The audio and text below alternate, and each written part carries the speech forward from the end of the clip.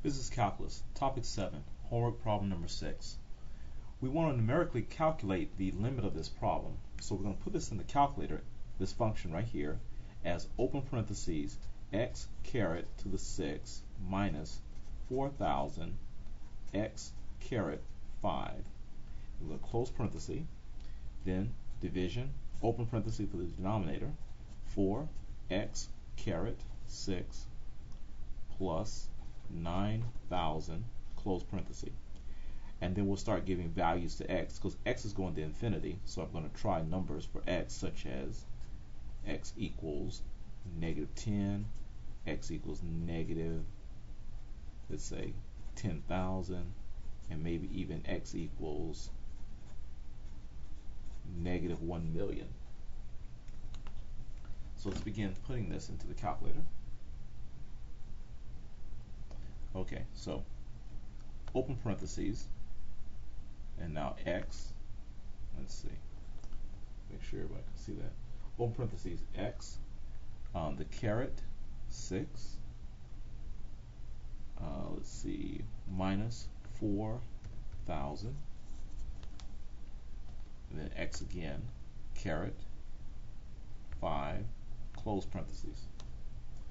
Okay, and from there, we're going to put the second part in, division, open parentheses, let's see, 4x caret 6 plus 9,000, close parentheses.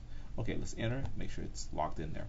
Now, for x equals negative 10, I'm going to say negative 10 store, and the store button is right here, store x, and enter.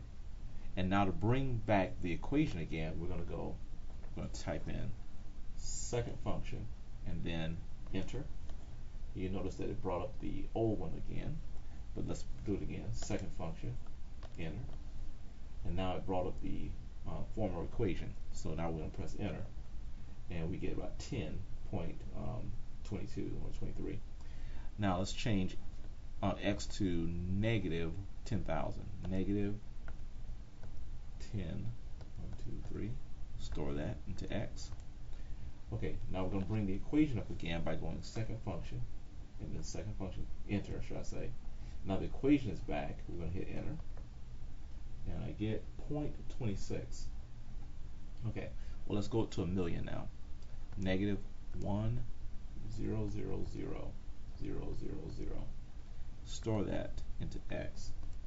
Okay, and now we're going to bring up the equation again. There we go. Now press enter.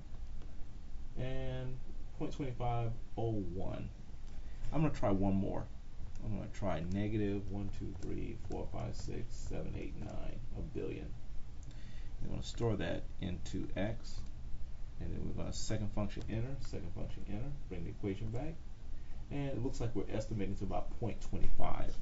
So I would say that this right here, the limit, is 0.25.